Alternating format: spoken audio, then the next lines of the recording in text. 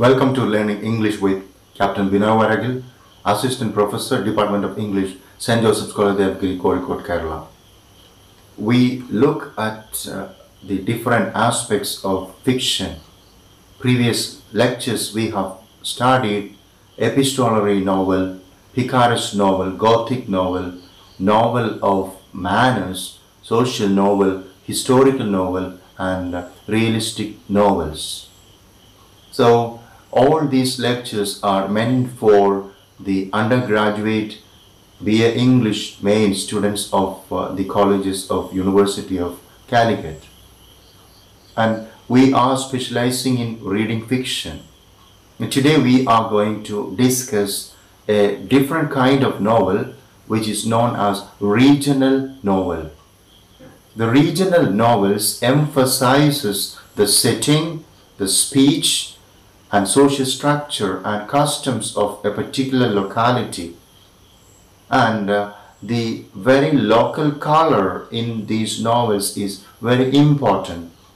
Novelists just consider a particular geographical locality as the background of their novels. The flora and fauna, the climatic changes, the very special aspects of the behavior, customs and manners of the people. All this is constituting the important aspect of the novels called the regional novels. And these regional novels, the places can be realistic sometimes. The places the novelists mention or they just create in their novels can be a real place anywhere in the world, or it could be an imaginary, really fictitious world or place which you will not find in the map or atlas. So the special features of the locality or the region affect the temperament of the characters and their ways of thinking, feeling and interacting. We have a number of regional novels written in world literature, Western literature, British literature and Indian literature. And some of the best instances of regional novels are the novels of Thomas Hardy, the great British novelist, who has written novels like Under the Greenwood Tree, Tales of the D'Urbervilles, Jude the Obscure, etc. So his novels are set in a locality called Wessex, and we know that Thomas Hardy's novels are known as Wessex novels.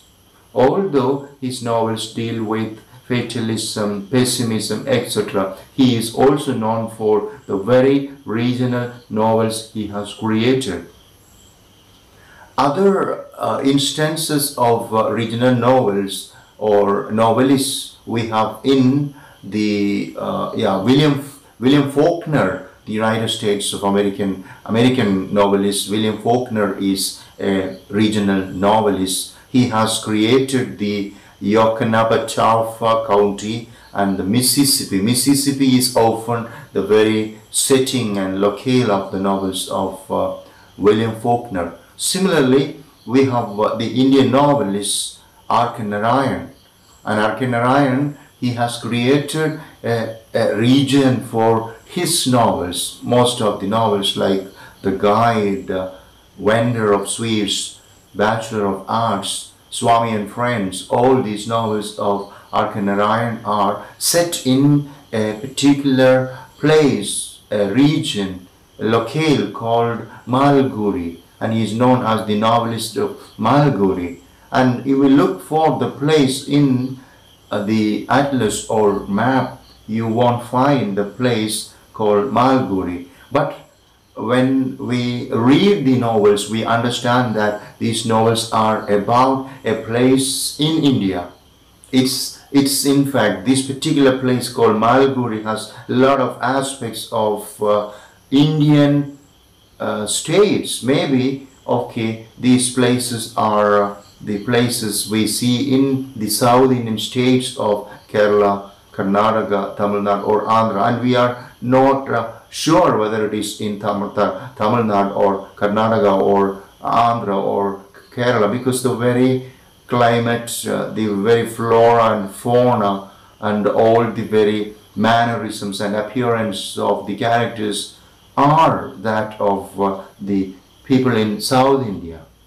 And this is a very special world created by R.K. Narayan for his characters to roam around, to live, and to, of course, to interact with each other. So regional novels are novels which are emphasizing the very background, the setting, and the very location or the geography is affecting the speech, the manners, the social structure, etc. of the very characters of the novel. This is all you have to remember about regional novels, and in the subsequent lectures we are looking at Hardy's novels, Thomas Hardy as a novelist, and the very basic or fundamental aspects of the novels of Thomas Hardy. So we shall be having two different lectures, one on Hardy's life